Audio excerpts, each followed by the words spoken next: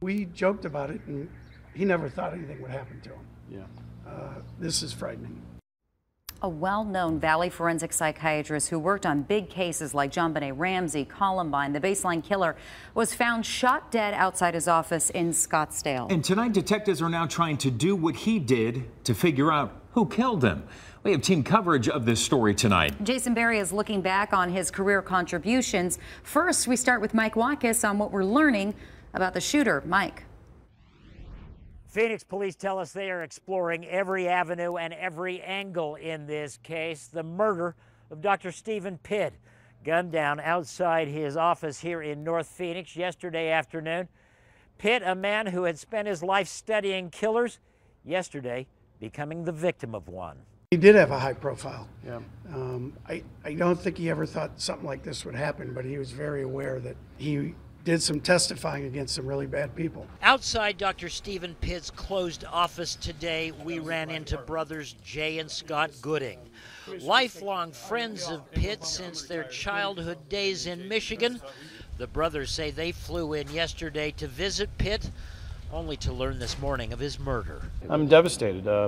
He was a wonderful guy. The biggest takeaway. Pitt, also a nationally renowned and highly regarded forensic psychiatrist, a man who spent much of his career examining some of the most bizarre, violent, and high-profile crimes and criminals in this nation's modern history. And according to Phoenix police, Pitt fatally shot outside his North Phoenix office building about 5:30 yesterday afternoon. It sounds like there was a verbal argument between the victim and the suspect, and during that argument, shots were fired. Today, Phoenix PD releasing a composite sketch of the man who witnesses say was arguing with Pitt and then fired the fatal rounds.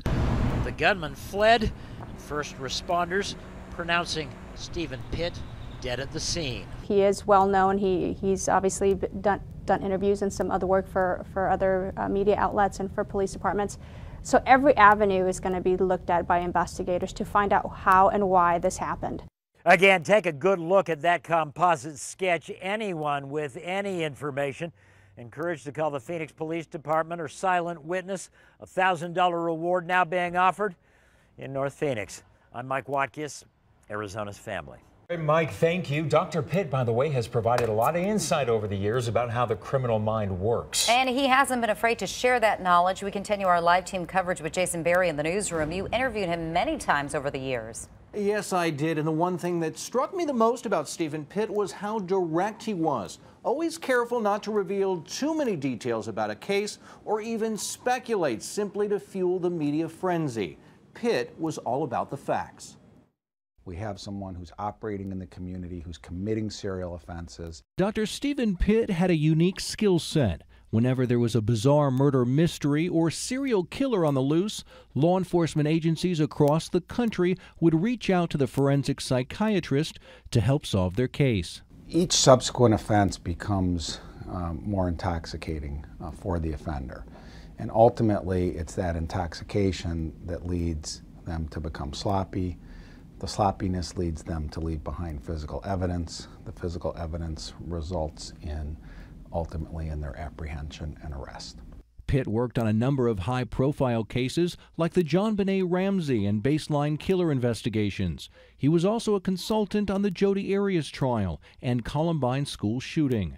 We interviewed the Valley profiler a number of times over the years to gain insight into the mind of a killer. It's highly unusual for someone to wake up one morning and say, you know what, today's the day I want to become a serial killer. It just doesn't work that way. So we talk about all sorts of things. Valley attorney Dan Barr has known Pitt for more than 20 years and describes him as extremely smart and passionate about his work.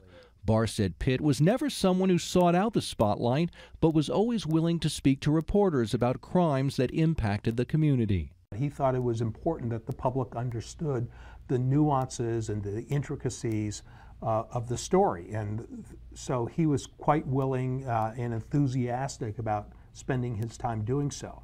But it was never out of self-promotion. Listening to Stephen talk about his cases was like listening to a podcast about a mystery case, and he would tell it in the same way. Others I spoke to about Dr. Pitt told me how he was an avid reader but also loved old movies. He had a constant thirst to learn more about people and places. He will most definitely be missed. In the newsroom, Jason Berry for Arizona's Family.